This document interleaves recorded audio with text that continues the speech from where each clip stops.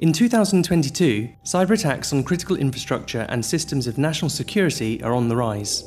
This has driven an increase in cybersecurity legislature and industry regulation, prompting greater collaboration between state and industrial entities.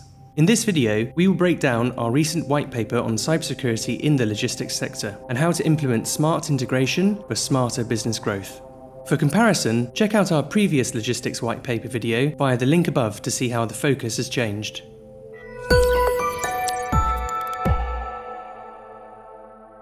According to the Australian Cybersecurity Centre, attacks on Australia rose by 13% in 2021, costing losses totalling $33 billion.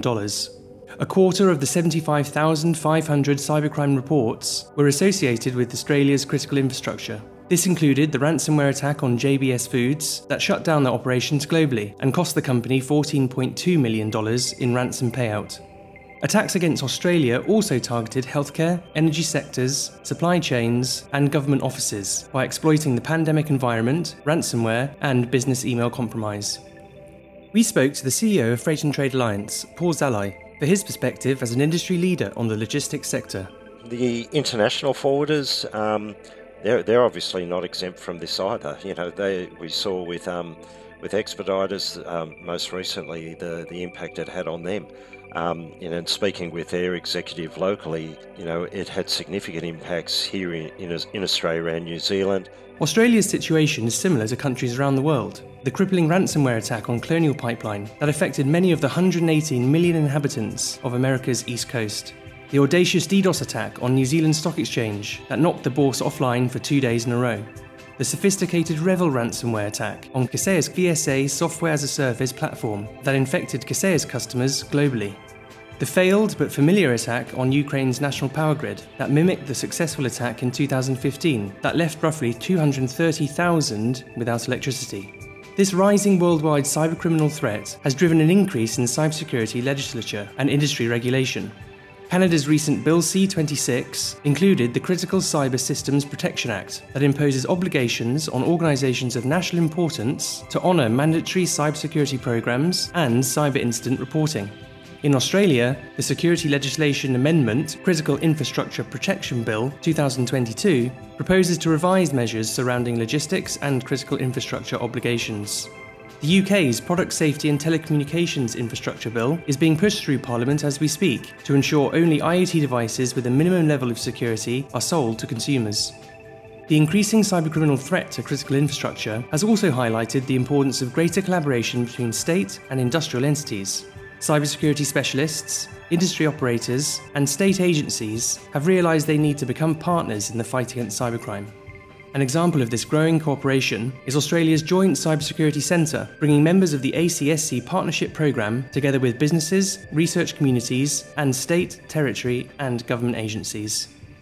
The rising risk of cybercriminal attack, increasing cybersecurity regulation, and growing cooperation between state and industrial entities are essential changes for the logistics sector. Not least of all because war and the global pandemic have forced logistics organisations to evolve rapidly. Supply chains have multiplied in complexity due to the increasing integration of information technology, operational technology, artificial intelligence, and the Internet of Things. With increasing operational complexity, the risk of losing data or cargo has also increased. Sophisticated ransomware and even relatively simple DDoS attacks have the ability to take machines offline, cripple operations, and create a chaotic environment where value and revenue goes missing easily. How can businesses in the logistics sector align their complex operations with a changing cybersecurity environment?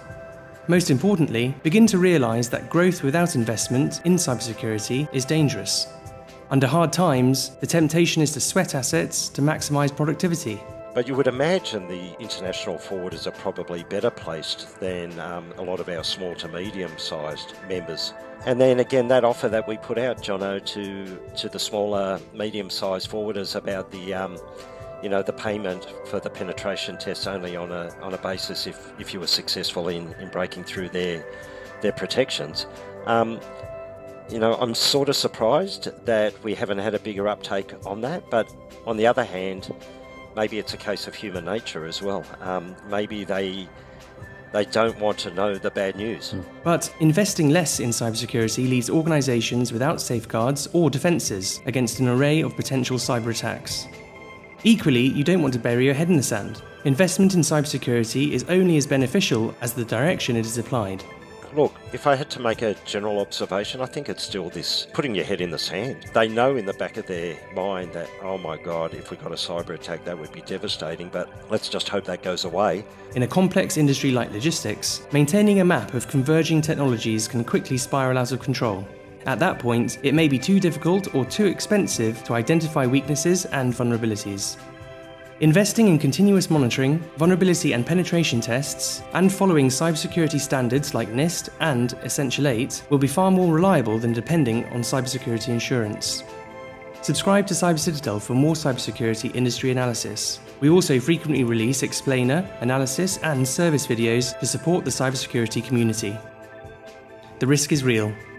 Defend with Cyber Citadel.